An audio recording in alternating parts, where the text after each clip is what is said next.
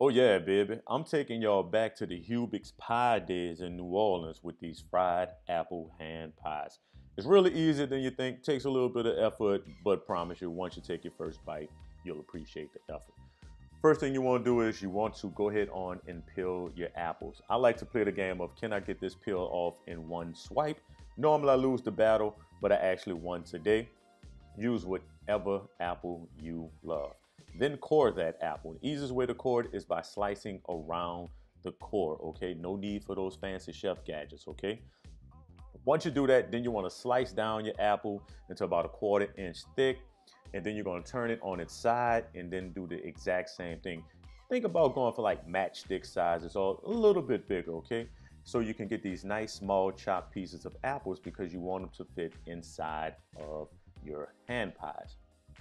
After you finish getting your chef skills on with your knife skills so strong, you're gonna melt some butter in a skillet.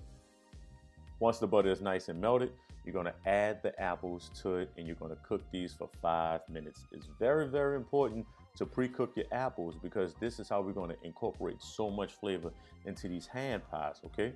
So after your apples cook, you're gonna notice a whole bunch of steams coming out. Don't worry, just give it a stir every now and then. But while your apples are cooking, you gotta make your sugar blend. So we're gonna use some sugar, some cornstarch, and then we're gonna add some apple spice and some salt. Then we're gonna stir them up together to make sure everything is nice and blended. And then we're gonna add that sugar blend to our apples, okay? By the time you're finished measuring and getting all that, your apples, your 5 minutes should be up on cooking your apples. Then also add a little bit of water because we're gonna kind of create like a little caramel, give or take. You know, that's kind of what we're going for, but not being a caramel, but something of that texture, all right? So after it cooks down for a few minutes, as you constantly stir it, you'll notice that most of the liquid has evaporated and you're feeling this thick. Push that to the side and let it cool while we make our dough. So we're gonna add some salt to our self-rising flour and some shortening. You could use butter, but my grandmama ain't use no butter, so we not using butter, all right? We're gonna use some shortening, okay? So then you're gonna just crumble the shortening into your flour until it resembles coarse cornmeal. Then you're gonna add your milk and then stir it together, okay? And as you're stirring it together, you're gonna say to yourself, this dough's not coming together. It's gonna clump up together, okay? But that's perfect, that's right where we want it, okay? So after your dough clumps up together, then just use your hands to press the dough together just to make sure it's one uniform piece. Take you some flour and lightly flour your surface, and then you're gonna knead the dough maybe 2 to 5 times, just depending on how your dough is acting on that particular day. All right, you're not trying to roll this out like a biscuit, but you're just trying to make sure that all of the dough is together as one. Then you're gonna go ahead on and roll this dough out with your rolling pin. If you don't have a rolling pin, you can use a wine bottle. If you don't have a wine bottle, invest in a rolling pin and that problem will never happen again, all right? So roll the dough out. You wanna roll it out about 1/8 of an inch thick, then get you a biscuit cutter and use the biggest one you have, okay? And then just cut out a bunch of pieces because this is gonna be our pie crust, okay? And then make sure you don't leave any scraps behind. As you roll it out, roll out the dough a little bit flatter, and then cut it with your biscuit cutter, all right? You should literally be left with just a few scraps of pie crust, all right?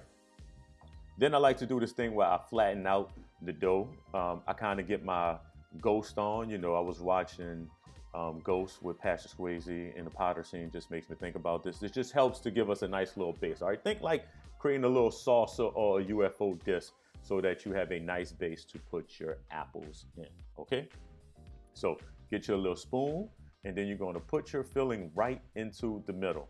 All right, then I like to do this little pull and tuck thing, all right? I imagine this is what they do when they do a tummy tuck. I'm not sure, but it's kind of like a pull and tuck over, all right? The dough should be pliable enough for you to do that. Then you want to press out any excess air to make sure that the filling in the dough is flushed as one.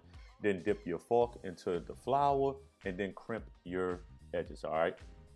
That's what you have to do to make these doughs. You can make them a little bit bigger by using a small bowl and then cutting around it, but why would you want to do that, right? You want to follow this recipe the first time around, okay? It may take you a little bit with the first couple of doughs to get the right technique and the right motion with it, but you'll eventually get it. So don't worry if some of your pies are a little bit prettier than the other. Everybody's going to the dance with a date.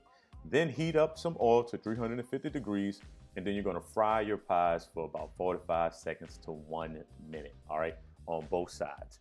So the secret is, once I see that little golden brown edge around the outside of my pie crust, that's my indicator to me to flip my pies over, all right? So be cautious. You can use a fork, you can use a spatula, you can use some tongs, use whatever you feel safest with flipping over these hand pies into the other side, all right? I like to do a maximum of 4 at a time, just so I don't reduce my heat too much while I'm frying my pies. Fry up the rest of your pies, then add them to the platter as they cool off, okay? You can do these in batches. You can keep the pre-cooked pies in a preheated oven to 200 degrees to keep them nice and warm while you fry up the rest of your batches, okay? So clearly I'm trying to figure out how to make this look good for a photo op, all right? Then after you finish frying all your pies, then you want to drizzle it with sweetened condensed milk. You can use coconut condensed milk if you want to, but the secret is to use a fork so you can get these nice little ripple lines over your pie crust, okay? You can dip it in the sweetened condensed milk. You can dust it with powdered sugar. You can do whatever you like, but I think sweetened condensed milk just adds that nice little touch to it. McDonald's apple pies is getting a run for its money with this recipe. You can find a recipe at kennethtemple.com. Don't forget to like, subscribe, notify, do all that fun stuff you're supposed to do so you don't miss a delicious recipe. Peace, love, and deliciousness.